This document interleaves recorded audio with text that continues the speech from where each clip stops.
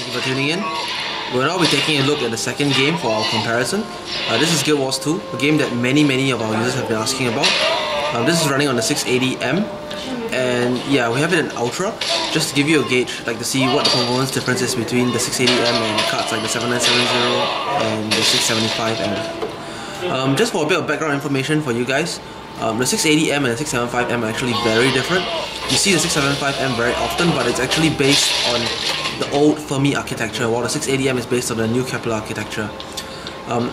There is a variant of the 675 which is based on the new architecture, but it is called the 675MX, not the 675M. And as you can see, we have this running in Ultra, and we're getting roughly 40 to 50 FPS, sometimes jumping into the 60s, just depending on what kind of environment you're in. So 680 is very sufficient for running Guild Wars 2 in Ultra.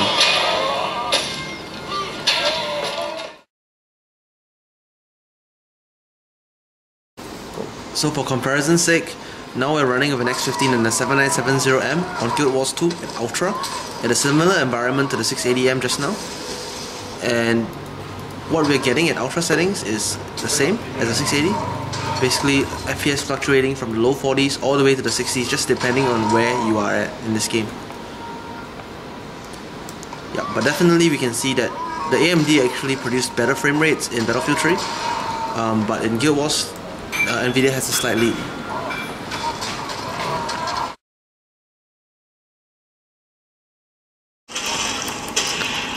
Alright guys, so now we're taking a look at the X15 with the NVIDIA 675M graphics card.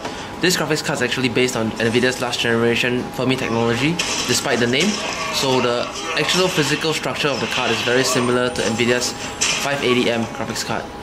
Don't confuse this card with the 675MX, because the 675M is quite far below the MX variant of the card in performance. So as you can see, we're running Guild Wars 2 here on Ultra, and the 675M manages frame rates in the 30s to the low 40s. And in general, it's very playable on this card. 675M, much like many of the mid-range cards like the 670MX or the 660M, it's a decent card for gaming. But for some of the higher end games, you might have to scale your settings down a little bit.